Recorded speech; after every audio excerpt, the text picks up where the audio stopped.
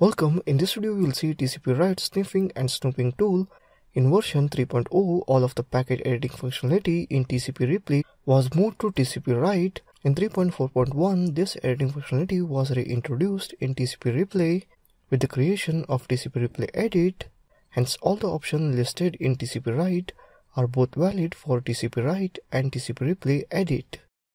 Let's start. Open terminal and type Tcprewrite space -h to see option, usage, Tcprewrite, flag, value, name, value, the options -r to rewrite, -s to randomize, and so on.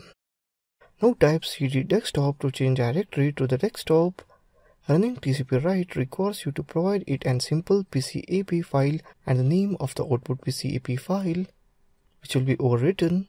Here you can see sample.pcap file in the desktop.